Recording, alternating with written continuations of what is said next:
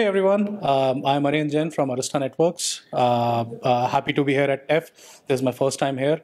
It was really humbling to see so many industry experts out there, and being assured that the future is in safe hands with what's coming next in the 400 Gbps signaling space. I did have a session here where I talked about the scale-out networking and interconnects, basically covered what different kind of networks like scale up, scale out, scale across, and then what kind of interconnect technologies are available as of today to make that happen.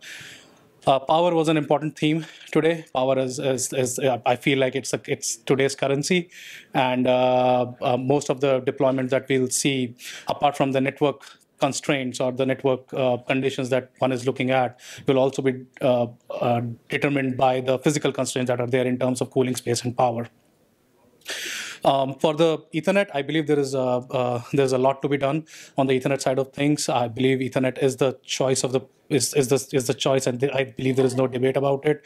Apart from the scale-out networking through eSUN and some other through eSUN, it's also making its way into the scale-up networking aspect of it, and then scale across, I believe, will be a major theme as well coming up in the next year from a deployment standpoint, where all these data centers have to be connected across multiple regions.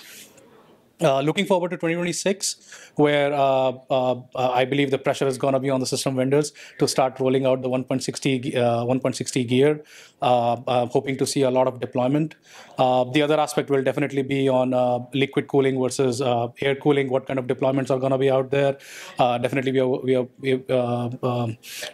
I'm anticipating both liquid cooling and air cooling to get deployed in 2026. Really looking forward to a great year ahead, and hoping Ethernet leads the way from that perspective. Thank you.